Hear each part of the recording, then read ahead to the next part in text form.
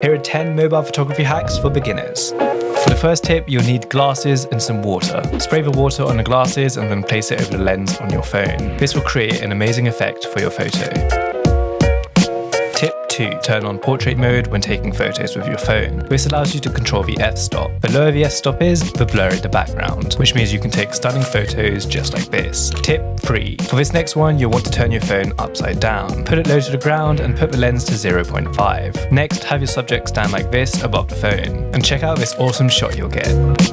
Tip 4. Next up is to use a CD to get awesome photos. Take the CD and cover just a part of the lens, and check out the incredible effect it creates. Tip 5. Don't take your photos like this, instead turn on Pano Mode. Put your phone on its side and take a panoramic photo like this. This will achieve a super awesome effect like this. Tip 6. If you want to spice up your photos, use the environment around you to create a more interesting frame. Get up close and personal with your camera and shoot through flowers or leaves, and check out these awesome shots. Tip 7. If you want to get the perfect jumping photos, then head over to your settings and turn on volume up burst. As your subject jumps, hold down the volume up button to take a burst photo. Now head over to your camera roll and you can select the best shots from the burst. Tip 8. Never pinch and zoom like this because it's going to lower the quality. Instead, pick between the set lenses, for example the 3 times. Taking photos with the set lenses is going to give you the best quality possible.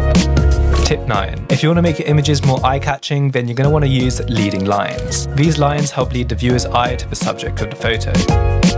Tip 10. The last and most important tip is to edit your photos. You can use a free editing app called Lightroom, and this will really help take your photos to the next level. If you want more phone photography tips, make sure to subscribe and comment below on what phone photography videos you want to see next.